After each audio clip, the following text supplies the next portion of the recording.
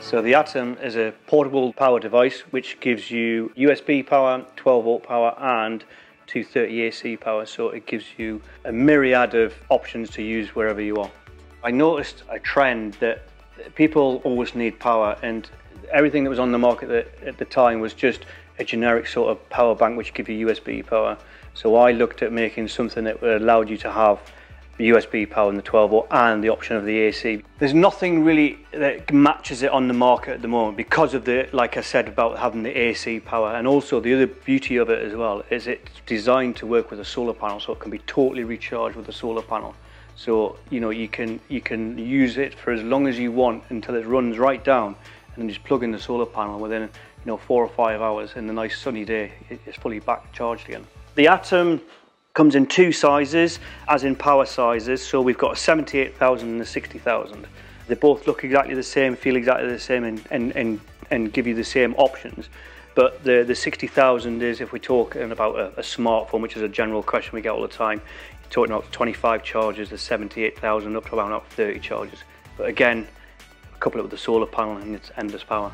So the limitations are obviously the AC side of things is this is up to 200 watt peak and 150 watt constant.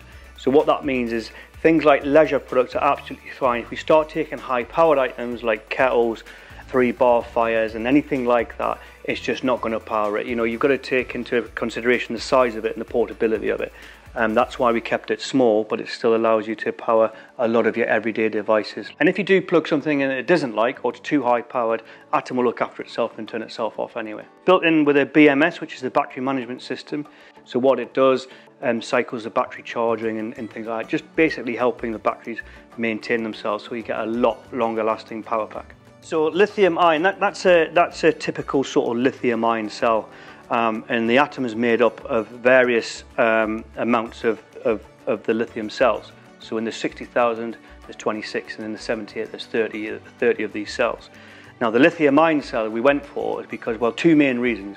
One is the power density, so it actually holds more power and lasts longer, and also the longevity of the cell compared to like a lithium polymer battery. The lithium polymer battery is not designed for last for years and years and years, whereas a lithium ion battery is. The stadium effect is basically how a battery charges. If you can imagine a stadium as the stadium effect, and people going into the stadium, if you can imagine each person as a bit of power.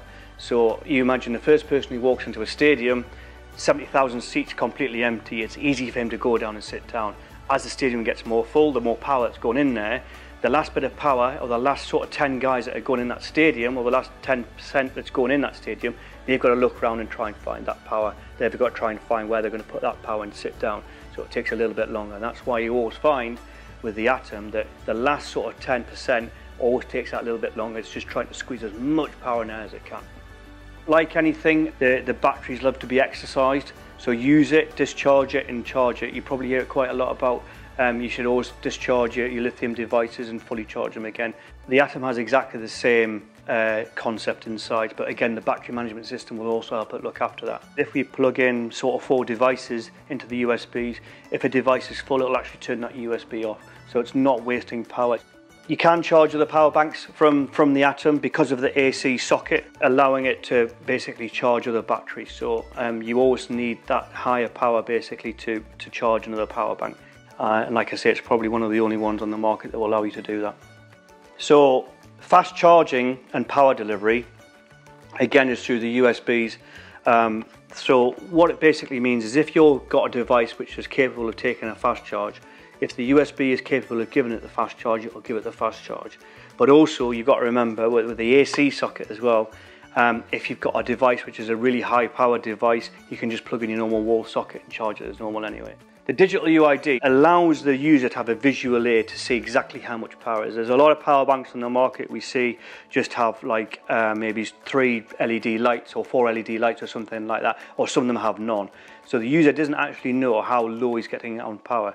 And the beauty of having a digital display like this is you can actually see how much power you're using and how much power you've got left. So it allows you to forecast, say for instance, how long, if you need to get your solar charger out and recharge it, or whether you need to charge it up again.